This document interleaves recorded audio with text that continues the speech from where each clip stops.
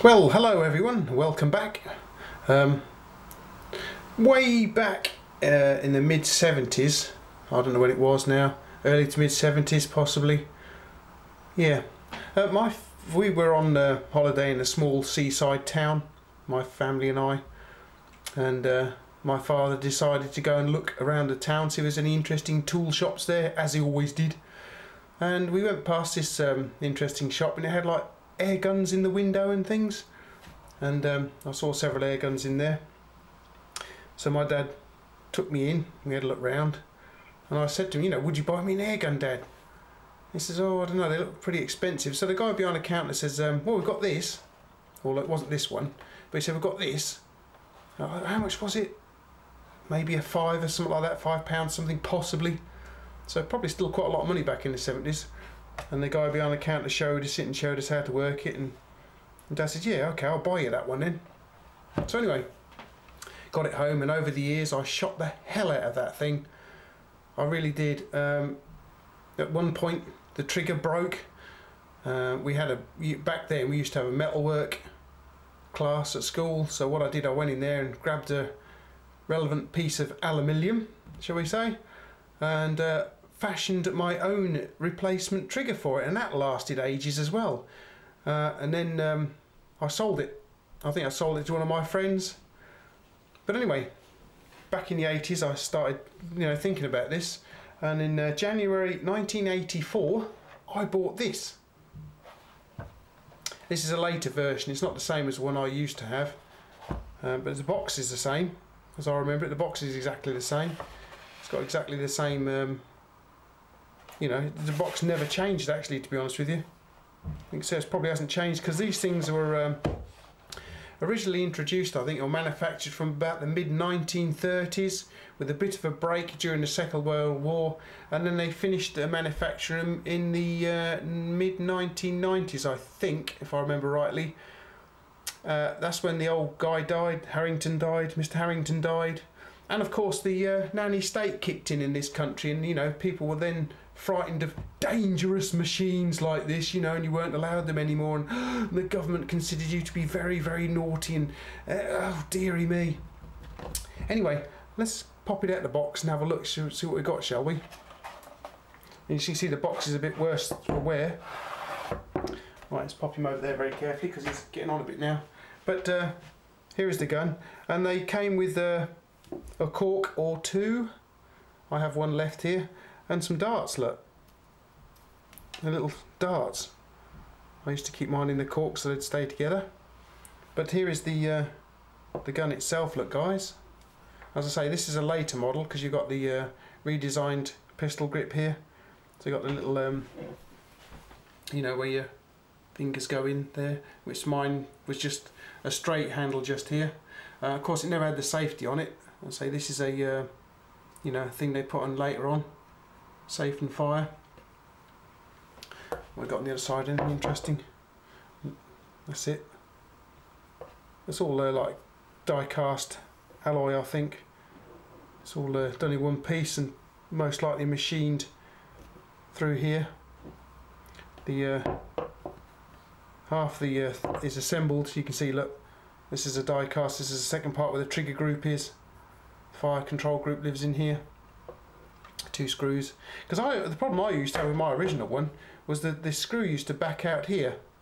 That screw used to back out when you're firing it all the time. I should have put some, well, if I'd have known about it back then when I was a kid, to put some Loctite on it to stop it backing out. But I used to get one of my dad's screwdrivers and tighten it back in again. Shall we have a bit of a close look at it then, guys? Right, we'll start at the muzzle then. My original one had a aluminium sleeve just here around the spring, but this one's as the later model is plastic, as you can see. I don't know if you can see in there, but the barrel is actually sort of like peened over, so you can't take this thing apart. Once it's made, that's it, you can't take them apart. And moving along to the main frame here, there's a fixed front sight. At some point, obviously I've painted this one white, make it easy to see. Moving along to the main body again, here is the trigger. They've put a different trigger on the later models. It's a bit wider. Mine was a much plainer trigger than this. And we have the safety there.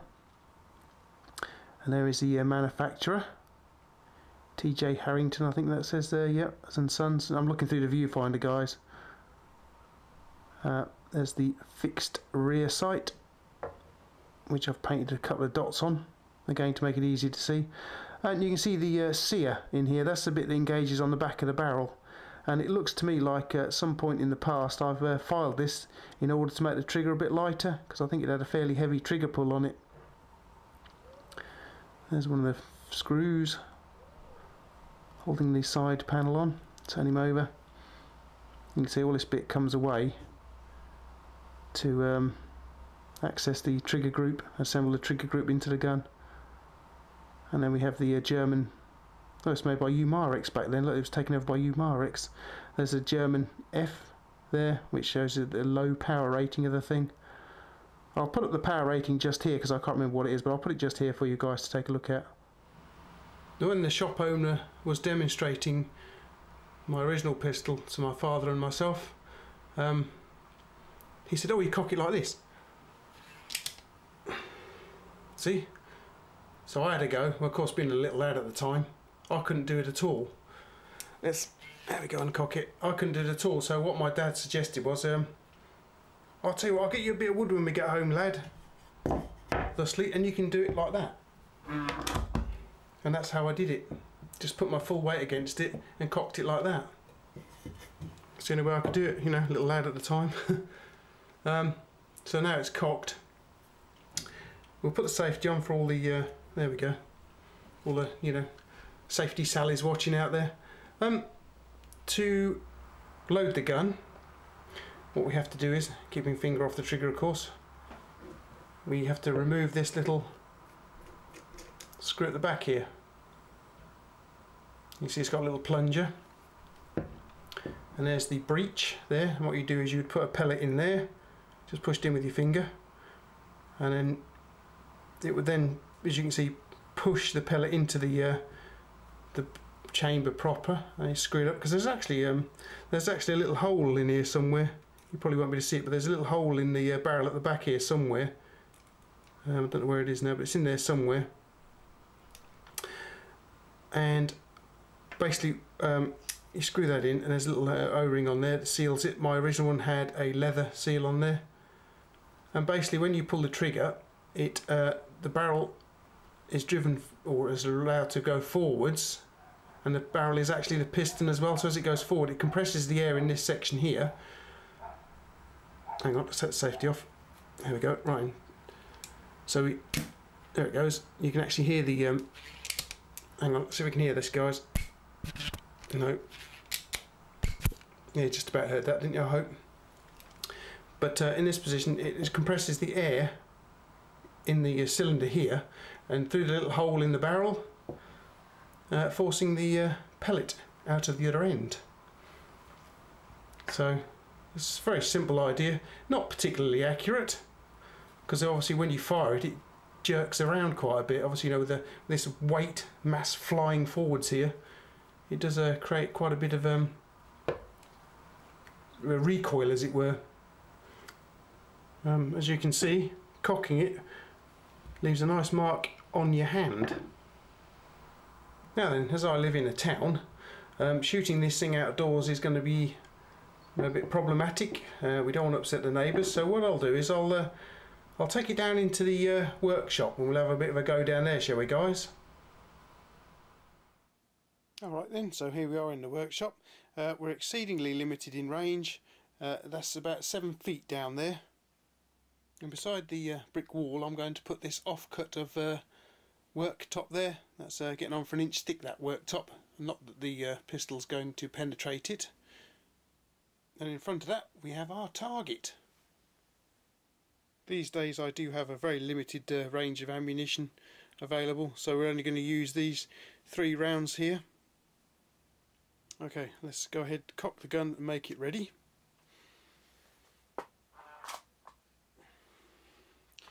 There we go, just apply the safety, and then we just pop out this little plunger at the back here. Hold him for a second or two.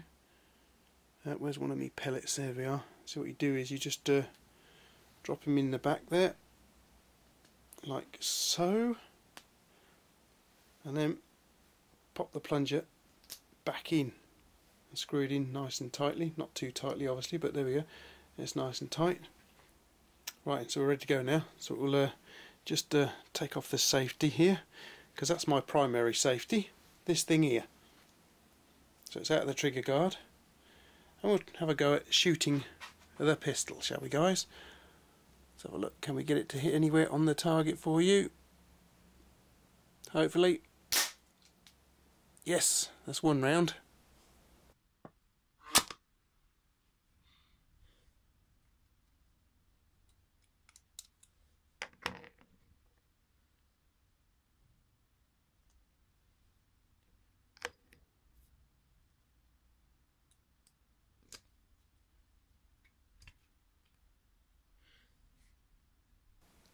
All ready to go for the second round then, guys.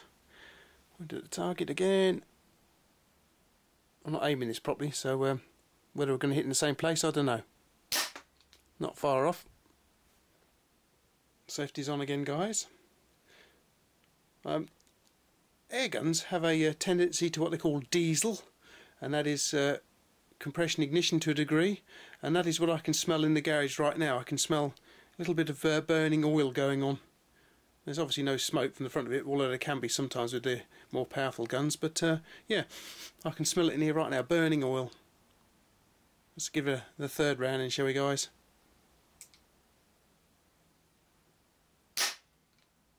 Where did that one go to then, I wonder? Okay, so here we go.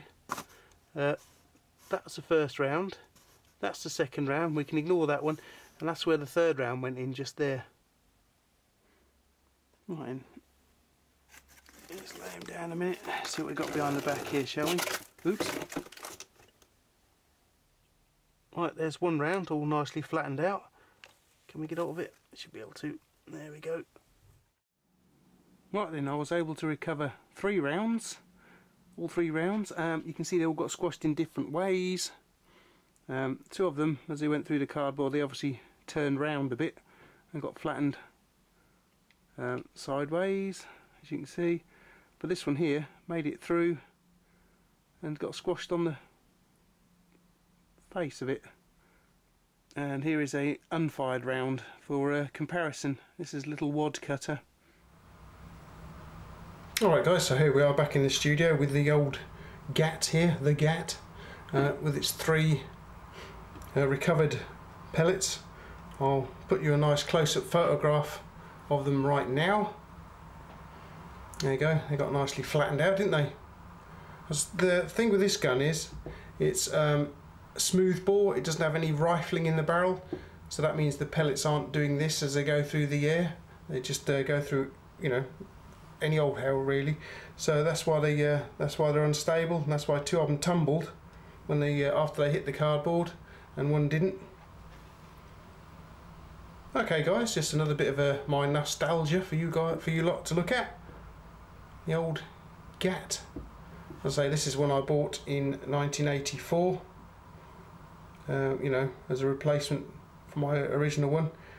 As I say, I hadn't had one for quite a few years when I purchased this one, because I'd sold it to a friend of mine a long while ago now. But yeah, I just found it in the garage. Thought you guys might want to look at it. Alright then guys, so thanks for watching. If you enjoyed the review, please feel free to subscribe if you haven't done so already, and don't forget to click on this button here, the little bell, giving you the option to receive updates as to when I put new videos out like this one. You can also follow me on Instagram. So I've already put some photographs of this one up today. I'm getting a few likes on it already. And then there's my Patreon page if you wish to support the channel in that way. Another really good way to support the channel is I have a GearBest affiliate link, a special GearBest affiliate link in my description below. If you click on that link, you can buy anything you like except these things from GearBest, and I will get a small amount of commission from that sale, which I plough straight back into the channel to bring you more interesting things to look at. Okay guys, I hope you enjoyed the review. I'm off to put this in a nice safe place again. Its box is a little bit battered. And I'll see you here again at Rathbone Manor in the near future then. Laters!